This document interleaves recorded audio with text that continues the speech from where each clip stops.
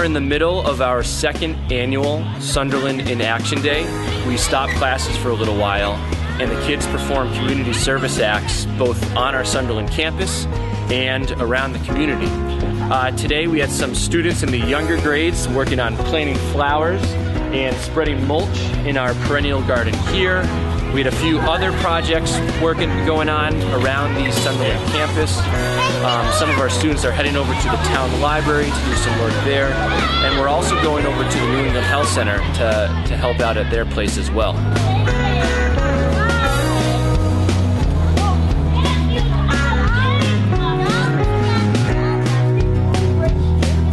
So excited to have the second grade here at Sunderland Public Library helping out in their community. I think it's such a wonderful idea to have kids pitching into their community, and I think it's wonderful that Sunderland's such a nice community that helps everyone out.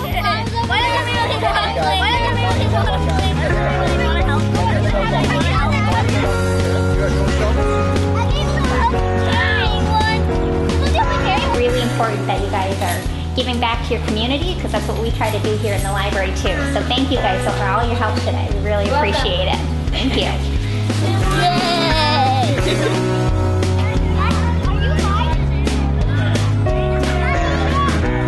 The purpose of Sunderland In Action Day is twofold.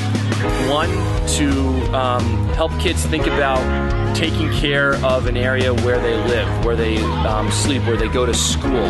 And so that's really the premise behind all the projects on the Sunderland Elementary School campus. We're trying to beautify the campus and make it a better place for students, staff, and guests.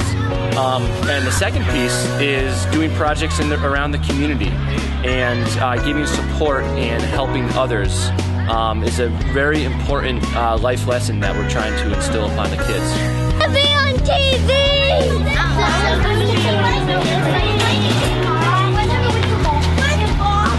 By far my favorite part of Sunderland In Action Day is seeing the happiness and the smiles on the kids' faces. They really get a lot out of this experience, and I feel like it's one of the highlights of their elementary school year here at Sunderland.